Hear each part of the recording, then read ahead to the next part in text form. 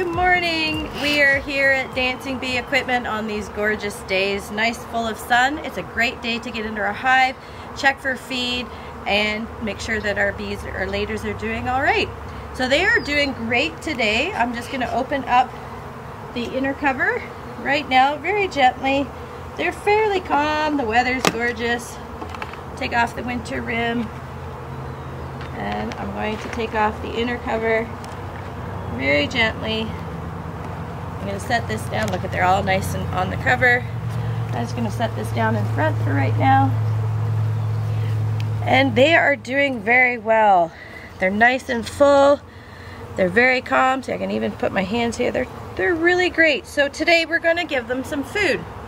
Now it's about mid-April. So right now we're going to give them what we call a pollen patty. So we have several different kinds of pollen patty. We have Ultra Bee, which is what we're going to give them today. We have global patties with Hive Alive nutrients and seaweed in them. They're fabulous as well. And I'm going to show you something different. With these pollen patties, you want to keep the parchment paper on them, no matter which pollen patty that you use. We also have Bee Pro patties as well that are similar to the Ultra Bee. Keep the parchment paper on them. I'll show you a little bit more about those after. What people have been treating, and what we tend to do in the winter, is the Hive Alive fondant. So people ask me when it's good to stop feeding fondant and when to go to the protein patties.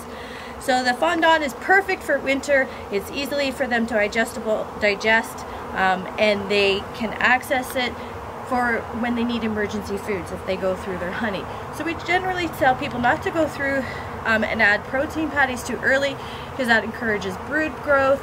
The queen will lay her eggs, and if you do it too quickly and too soon, you might get a huge boom of population, which might cause early swarms. So you just have to manage your hive a little bit better to make sure that they don't swarm.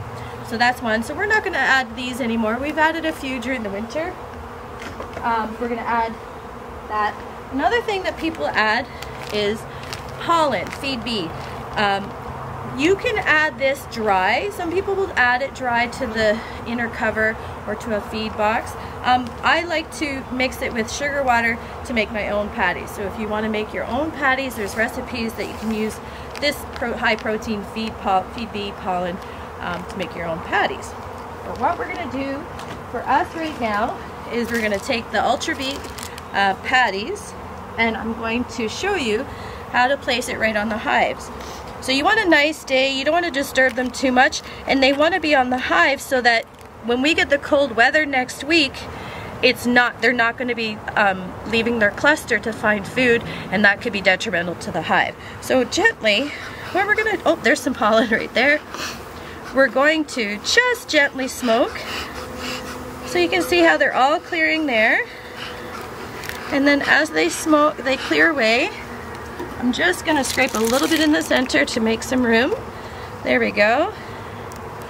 And I'm going to just place this gently over the cluster, so that when it starts to get cold again, which I know it's going to be doing in a couple weeks, they're going to be able to access that and not get cold. And what I can do is gently take my inner cover, give them a little bit of a smoke here as well, so they come off into the cover. Give them a little bit of a brush, just slightly. And place this gently on the top. I like to do my hover method. Again, they'll get out of the way. There we go. So not too tight. You can see they're fanning already.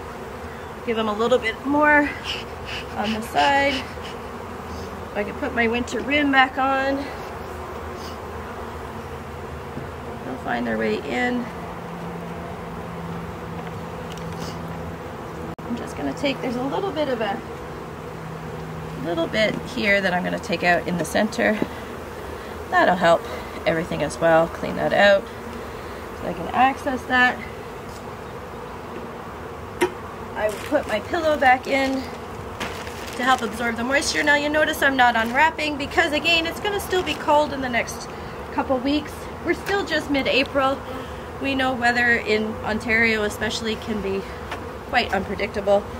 So we're just going to put that back on gently, and we're going to make sure they have an entrance there.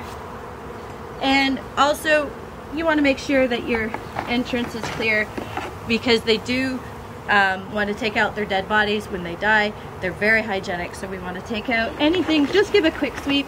I've already removed my upper entrance.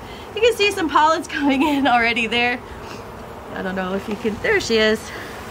Some gorgeous yellow pollen coming in. But we need to make sure that there's lots.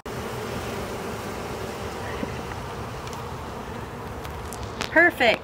So stay tuned. We're going to talk about mite treatments very soon, because it is that time to start thinking about mite treatments. Some of you may have already started with certain treatments.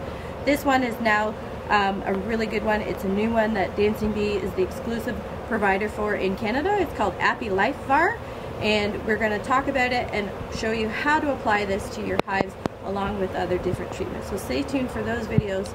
If you like our channel, if you need more information, please subscribe to our YouTube channel. Follow us on all our socials, and we're here for you if you have any questions. Have a great day.